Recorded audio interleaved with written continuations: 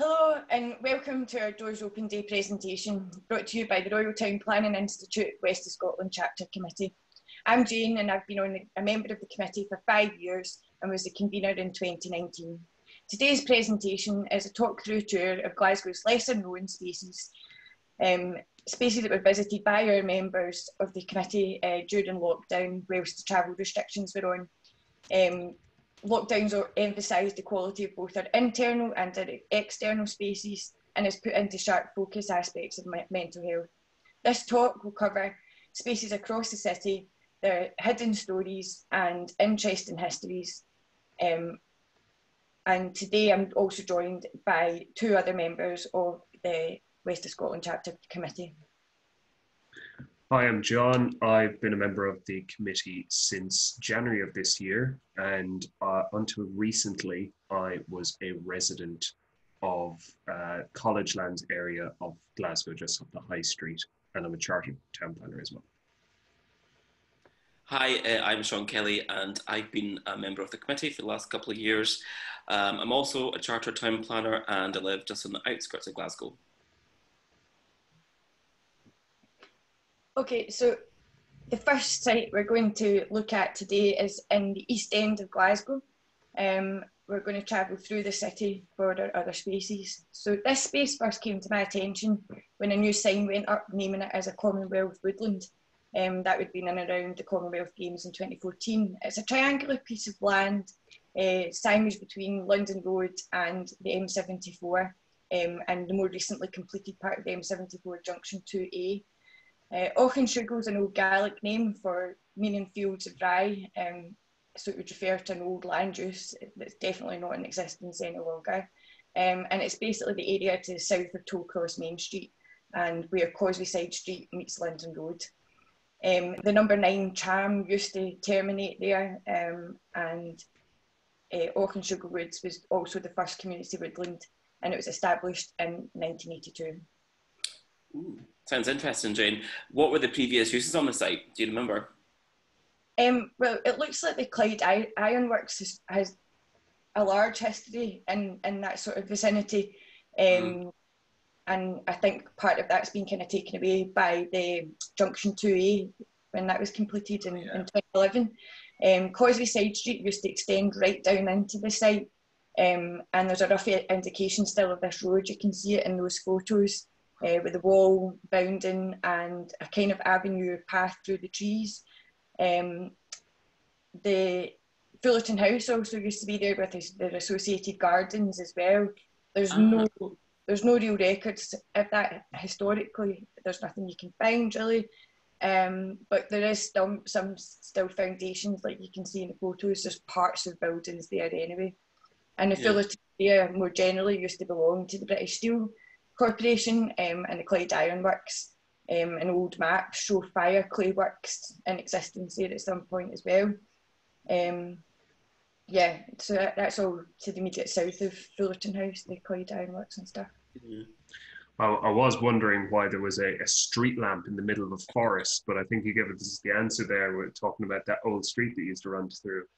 How do you use the space yourself, Jane?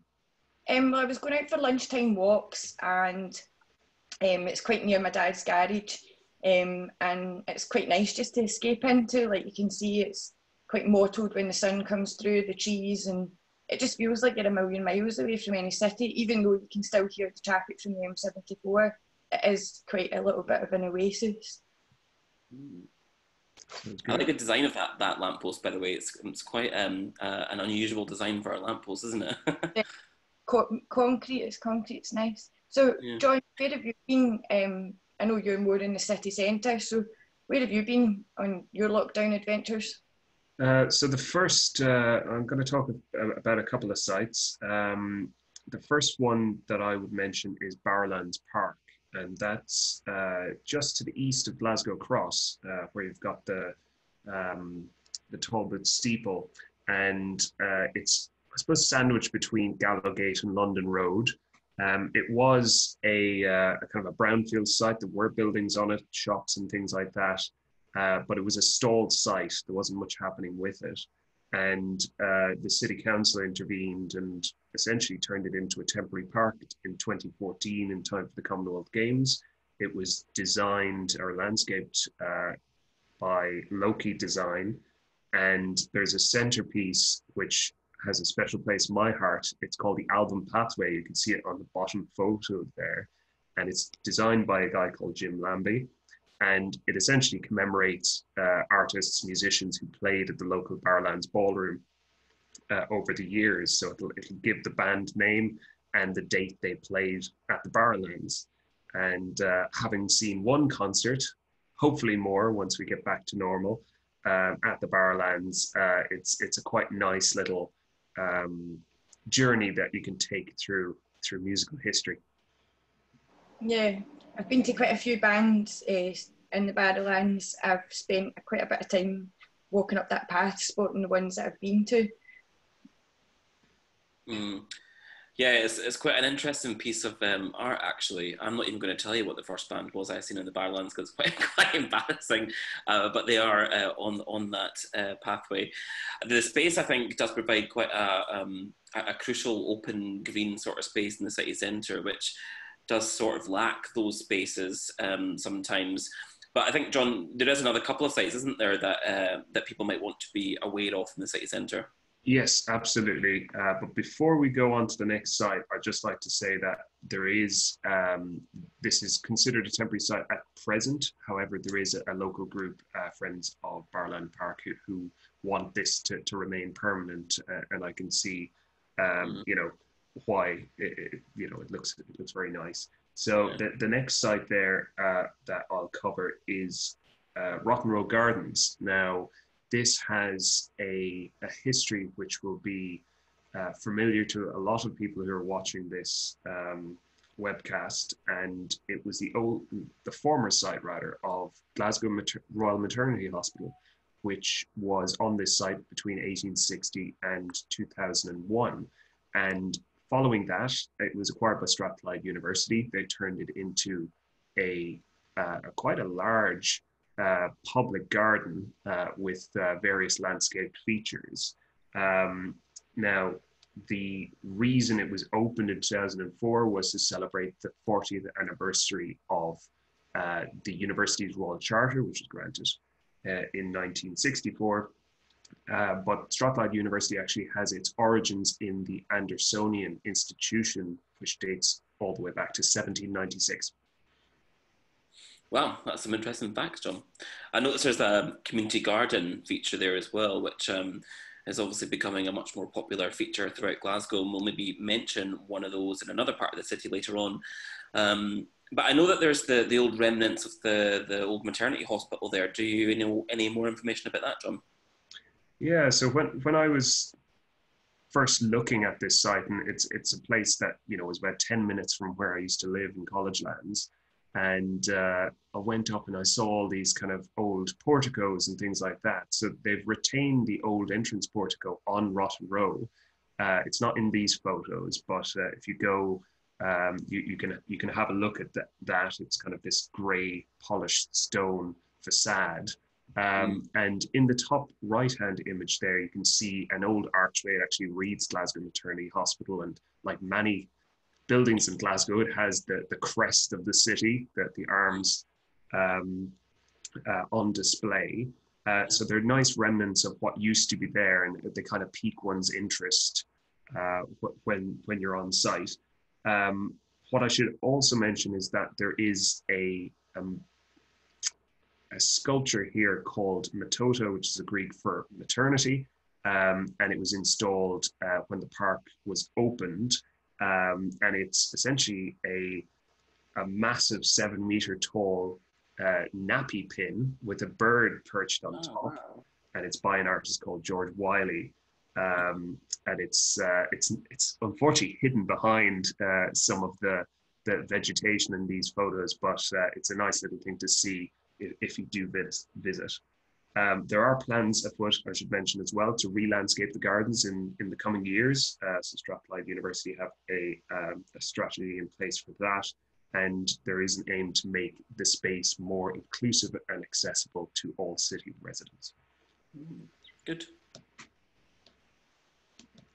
And what I would say, while we're talking about the sculpture, as we did earlier, there is another place that I feel is even more impressive, that's just around the corner, and that's Strathclyde University's Sculpture Garden, which dates from the early 1970s when most of the university buildings were built here. Now, I have some notes here, which I'll just scroll down to. It actually, so you can see the pathway there in the lower right-hand image, and that runs east to west. That actually follows the trajectory of Rotten Row itself, which ran all the way over to the cathedral back in the day. And it's an enclosed space. It's really nice on a sunny day because the big lawn faces south. You've got a cascading water feature that runs to the west and north of the site. And that's kind of,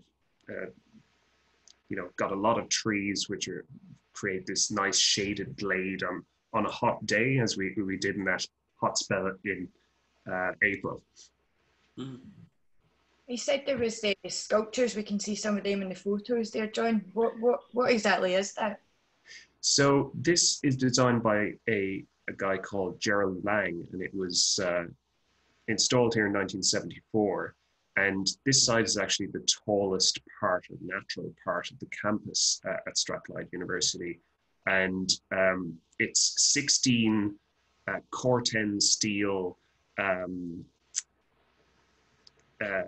columns, which each are 16 feet high, and they're supposed to evoke the Callanish stones in the Isle of Lewis. Now, this is also called Callanish, but sometimes is referred to as Steelhenge. And it's also worth noting that throughout this space, and you can see a clue to this in the top left-hand image, you've got a little plaque below a new sapling tree that has been installed. A lot of these trees are memorials to members of the university community who passed away. So it gives the space quite a contemplative feel, and it's quite a nice, space for to remember. It does look like a little green oasis, especially in that part of the city, and I wasn't even aware of it myself, actually, so I need to take a walk up and take a look through there. I think we're going to move to the west now to another university campus, and Jane, you're going to tell us a little bit about the Glasgow University space, aren't you, because you are alumni from there. I am indeed, yes, but credit does go to one of our other members for the photos. So yeah, University of Glasgow, which actually, funnily enough, was originally in the East End down at College Lands. I think that was the reason it's had its name more predominantly. And the university was based there between 1500 and 1800s and moved up to the site on Gilmore Hill back in 1870. The building was built. The quads are, as you can see from the photos, very idyllic in the sun.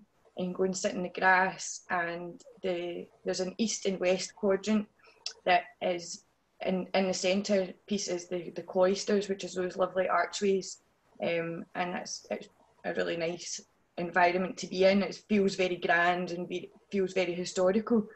Apparently it is bad luck to cross the grass if you haven't yet graduated. I can't say it was an issue for me, but I wasn't really aware of it at the time. I think it didn't do damage.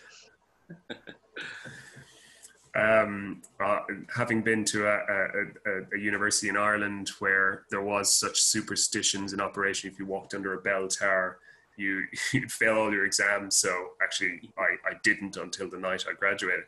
But anyway, I digress. I've I was under the impression Harry Potter was filmed here, but I'm wrong. It was not filmed here, despite the architecture and what might look like Warner Brothers Studios down in England. But just a quick couple of facts that I know about the building on Gilmore Hill, just the main one that everyone knows. It was designed by Sir George Gilbert Scott, and his son completed the design then after he passed away, particularly the top of the tower, the steeple.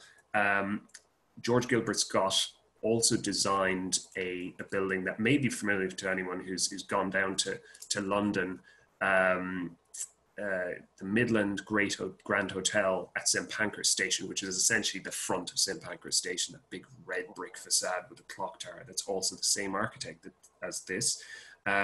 This building at Gilmore Hill is in the Gothic Revival style, and it's actually the second biggest building of this type in the UK, apart from House of Parliament down in Westminster. And then the final fact, before I bore you to death, is that Sir George Gilbert Scott's grandson, Giles Gilbert Scott, designed Liverpool Anglican Cathedral in the 1930s, and also Battersea Power Station in London, and Bankside Power Station, which a lot of people will know better as Tate Modern, which it was converted into in the year 2000. Wow, so a family of renowned architects then, and important buildings throughout the UK. I think that just nods to how important Glasgow as a city was during the Industrial Revolution and beyond. Thanks for that, John. So I think we're going to move now to another part of the city, up near where I live, to the northwest of the city, and back to, well, next to another campus of the University of Glasgow. And this is to Dosholm Park, which is a hidden gem that I discovered during lockdown. It's largely natural, for those who don't know. It's quite wooded as well. It's got a very secluded sort of feel.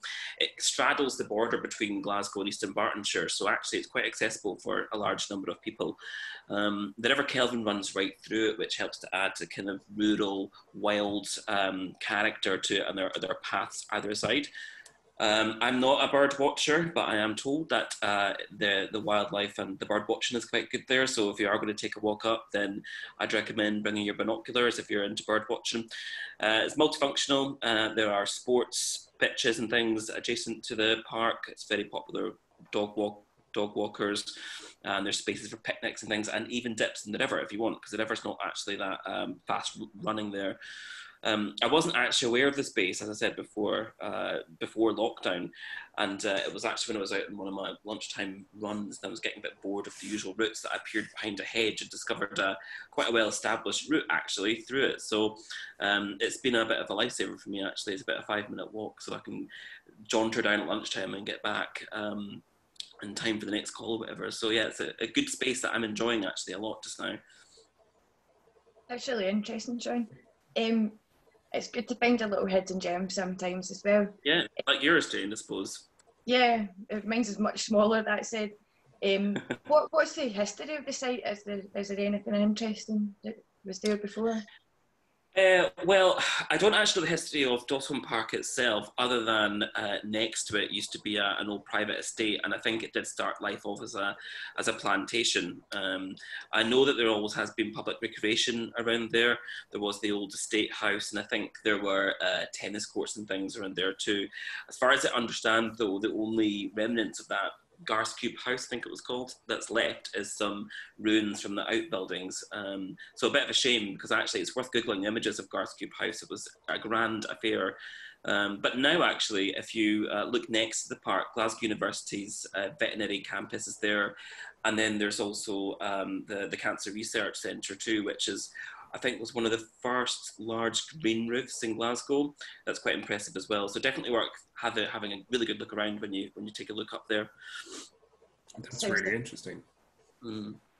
I should mention as well that I visited the southern part of Dosholm Park, south of the River Kelvin, back in February on a very, very rainy day, and we were intending to do some bird watching, but the birds weren't cooperating on that particular day. We did see some cormorants perched on some old bridge abutments in the middle of the river, and Yeah, on that note, actually, there's so much so many remnants of old infrastructure along the Kelvin, and some of the bridges that are still there, because many have been removed, uh, they form quite useful highways for animals to cross the River Kelvin.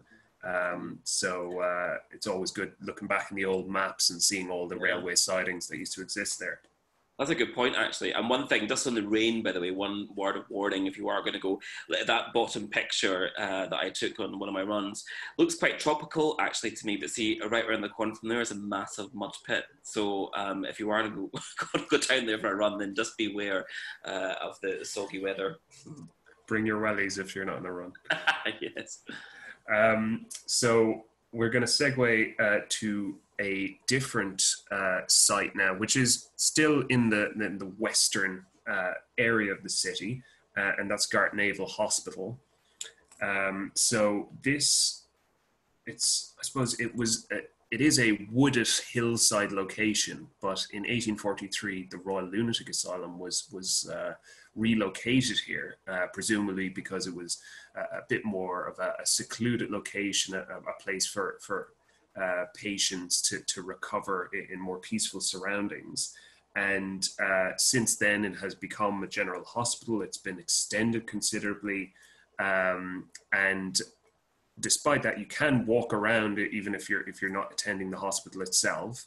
There are loads of winding paths through the woodland. There's a lovely open green space to the west, which is really good for catching the evening sunlight when you do get sun in Glasgow. And its ornate chapel has been converted into the Calman Cancer Support Centre as well. Isn't there a Maggie's Centre up there, John?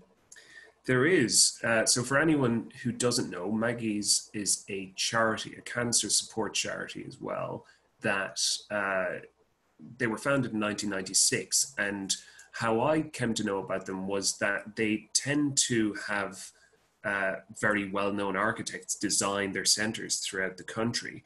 And, there's ones at Dundee, at Aberdeen. If you just want to do an internet search for Maggie's Dundee, you'll see a really interesting building, and a lot of these are designed in such a way that the people who are attending the centre can look out the window and have this beautiful kind of natural vista, and it helps, I think, when you're in that kind of situation.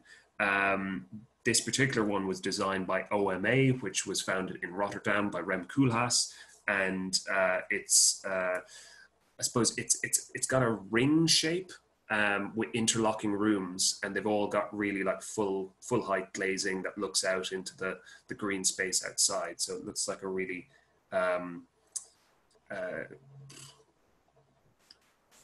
soothing space to be in at what can be a difficult time. That brings us to the next location, which is a Bingham's Pond, which I think Jane is going to talk about, also in the West End and just north of Gartnavel, I'm told. Yeah, so it's very close to the site we've just covered. This was another contribution by one of the members of our committee, John Walls, and special credit goes out to Jim Coyle for the use of the information and the photos. Bingham's Pond is located, as we said, in the West End of Glasgow. It can be accessed from Great Western Road and Shelley Road, and the car park is a adjoining hotel. It's recognised by Glasgow City Council as being a locally important wildlife site, and it's been called a sink. It's hoped that it may eventually be upgraded to a natural reserve, local nature reserve, sorry. The pond was created in the 1880s. And it was the site of a former old brick and coal pits works area. It got its name from the Bingham family, who used to hire out boats on the pond in the summer. It was subsequently sold in the 1950s, and eventually the eastern part was infilled and a hotel was built there in the 1960s. The remainder of it has been subject to some landscape improvements and managed as a small park by the Glasgow Corporation. Interesting, Jim. And were you just talking there about it perhaps being turned into a local nature reserve, which is obviously something incredibly important at this point? I mean, in my day-to-day job, I work on open space quality and nature-based solutions, and it sounds like this space might be moving in that direction. Have you got any more information about the most recent improvements in the space? Yeah, so in 2003, following some complaints, the council decided to naturalise the pond as a mean of improving like the water quality and making it better for wildlife and just generally more attractive for people. This is eventually was completed in 2005. The naturalisation was funded by a number of bodies, the Kelvin Clyde Project, Land Trust, West End Area Committee, the SNH and SEPA. So a big partnership went into that, and circa about 35,000 was spent to get to that stage, with the Parks and Recreation Department making up any shortfalls. The parks also funded the repair to the boundary wall and the installation of new seats and litter bins. So the naturalisation appears to have been extremely successful, with the water quality has been improved. 5 species of water birds are breeding there, and a whole range of other birds, amphibians, insects have been attracted. So obviously in biodiversity terms, once you feed the one, you've attracted a number of others. A good model for other parts of the city as well.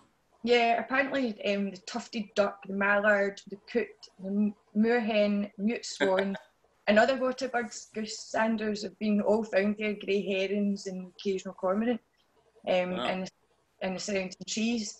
And there's been species of tit and dunnock and robin and whack things. There's gulls, Iceland gulls, kittiwakes.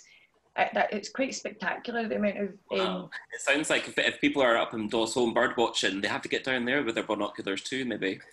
Yeah, definitely. So I think Jim Coyle and ETA is the people he speaks to and is in partnership with, is that the pond will become that local nature reserve, and that just gives it, I suppose, that further protection. So that sounds like a really good little place. I need to get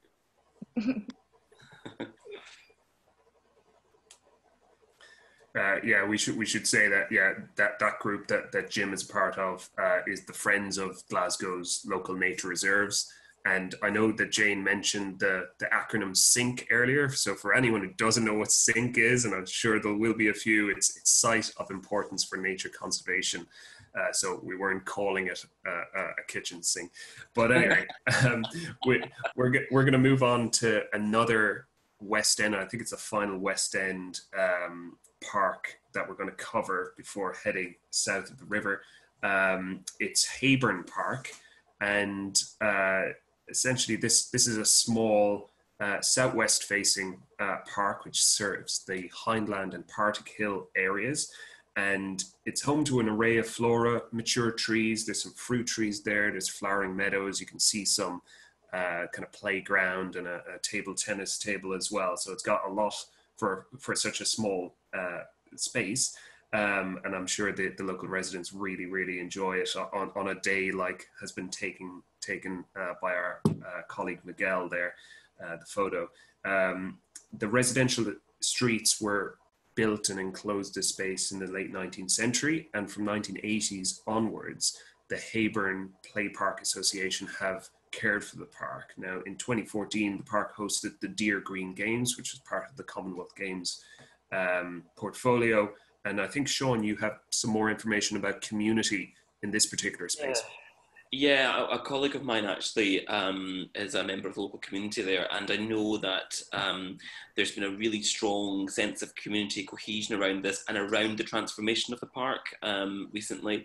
And it's not just a park, you know, there's a lot more going on behind that, because it's obviously used by the residents, but there's a lot of different activities attached to the park, community activities and events and things, and other things too that have sparked off from it as well. So it's a really good example actually of where a community can get together and transform a local space like that into such a multifunctional, usable space. So again, another good model actually, and it's only fairly recently got to the stage that it's at. So it's definitely worth taking a walk down and taking a look.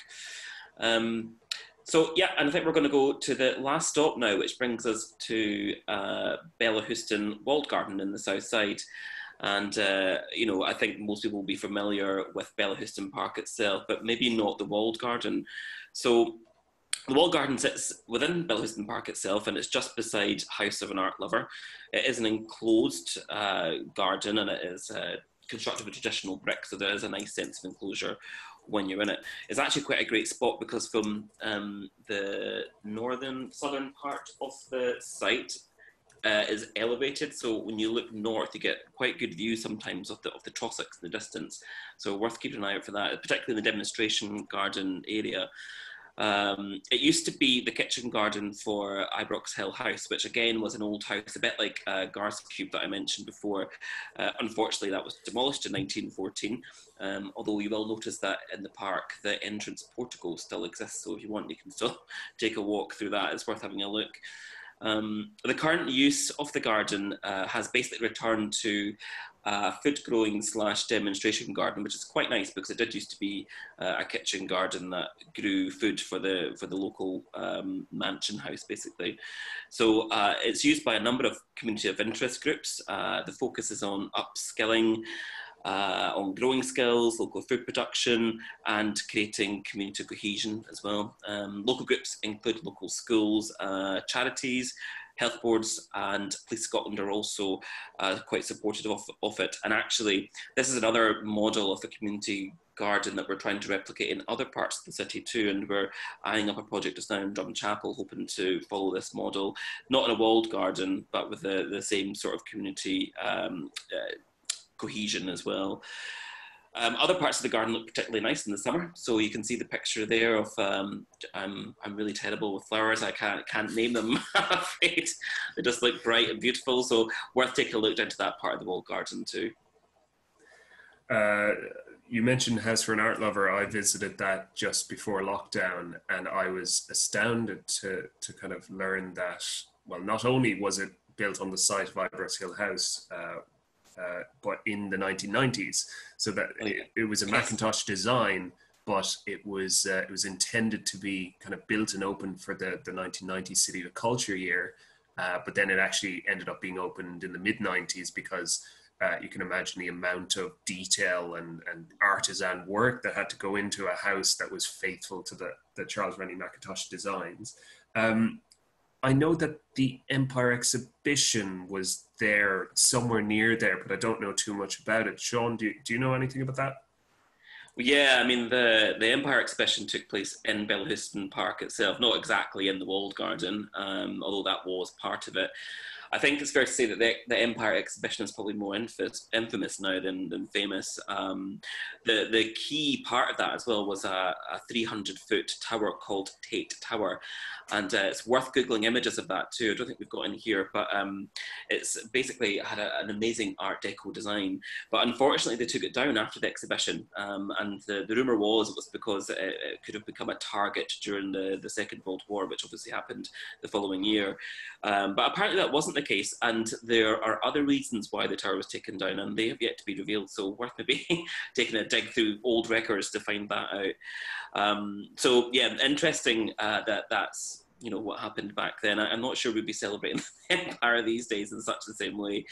But worth noting that the walled garden is normally opened for Doors Open Day, but obviously this year for reasons because of the pandemic, it's not going to be. But worth keeping an eye out for future events because the community groups that are organised within the walled garden do different events through the year, barbecues and so on, and hopefully it'll be back on the schedule again for Doors Open Day 2021. So yeah, that's us, guys. That was a whistle-stop tour of Glasgow and some of the lesser-known sites. I think you'll agree. I hope you've enjoyed it. It was good for us, for me especially, looking at some of these sites which I wasn't even aware of. Having lived in the city for such a long time, I'm kind of ashamed of myself. But I'm going to get out and get exploring. Feel free to get in touch with us. You can see our Twitter handle there. We might be able to answer some of the questions for you on those sites, but probably best Googling, I would say, in the first instance. Yeah, so thanks again. I would take a look out for next year because we did have some ambitious plans this year with Glasgow Building Preservation Trust to do a Doors Open Day event, which would have been quite an interesting affair. So we're hoping to take that on again next year. So keep an eye out for the RTPI's event next year. Thanks for listening, folks. Yeah, thanks very much for listening.